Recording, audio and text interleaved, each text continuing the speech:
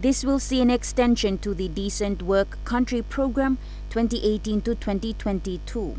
The endorsement followed support by the International Labour Organization or ILO and the government's social partners, the workers' unions and the employers. Hereby officially endorse our collective intention for the extension of the PNG Decent Work Country Program 2018 to 22 to 2025.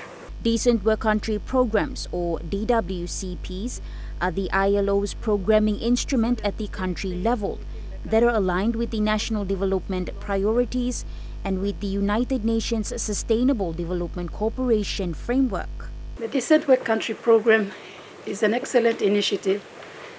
It is a platform where we can address poverty and the alleviation or the removal of poverty from our society. The Decent Work Country Program also sets targets for us to work towards to make PNG a better country.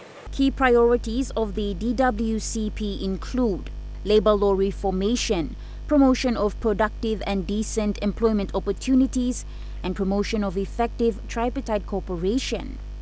Noting the work needed for this and the benefits in store, the head of the United Nations in PNG highlighted what can drive such achievement.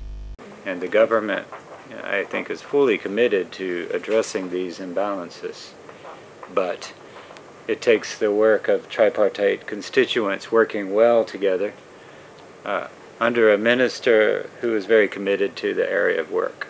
So it is possible that we can make a huge impact in a short amount of time. Natasha Ovoy, National, EMTV News.